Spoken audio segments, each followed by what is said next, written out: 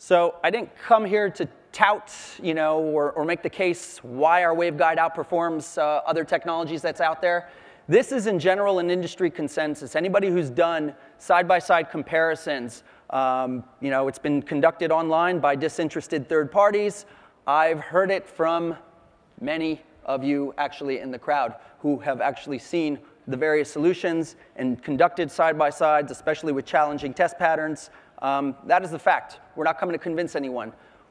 The one issue that keeps coming up is people keep thinking that our technology has this exotic waveguide, so is it really scalable?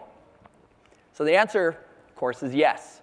Everything starts with plates of glass. To make it easier to follow, the coated glass is in yellow, the uncoated glass is in gray.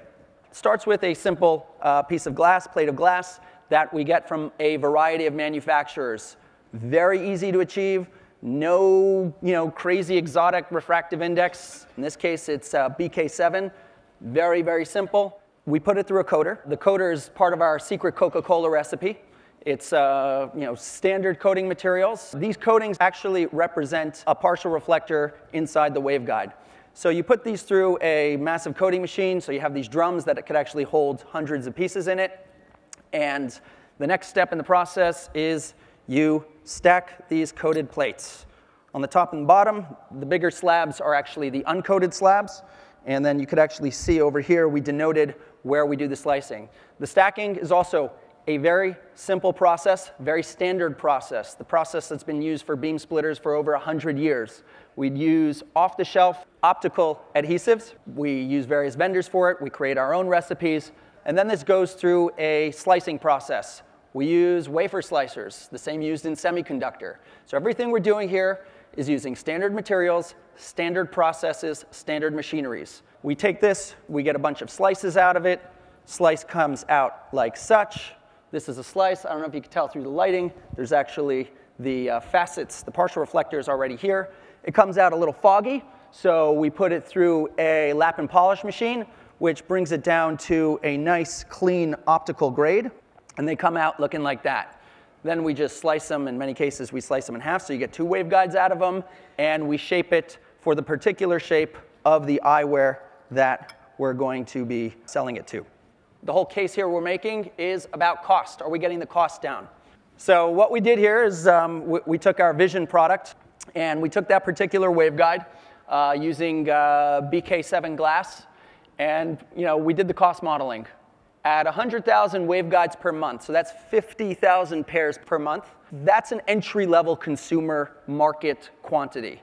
Ultimately, we'd like to see that number go up to millions, but as we transition, you're going to have a few 100,000 units in the market as you bridge that. But already at that point, we need to make sure that we're hitting consumer pricing. We take all those processes we mentioned, coating, stacking, slicing, lapping, polishing, shaping, testing, and we factored in yields. And the yields are high, and the yields are very repeatable. And factoring all that overhead, factoring all the entire cost, it's the raw material cost plus $3. That's it. In terms of production, we do have an in-house production line that was established in Israel several years ago. We've shipped tens of thousands of units from our home base. And we also announced a partnership with Quanta about 1.5 years ago, Quanta Computer in Taiwan.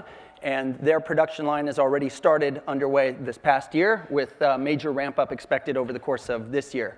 And that partnership was extremely critical to help us really meet the need of this consumer market that we see happening, we see swelling up. It is mass manufacturable. I would challenge the other waveguide manufacturers to come up here and show their breakdown and their BOM, how they get to their pricing in mass consumer. We have a handful of copycats on the other side of the world. We're not going to call out any specific company names. Do you think that they'd be copying it if this was an extremely expensive process? I rest my case.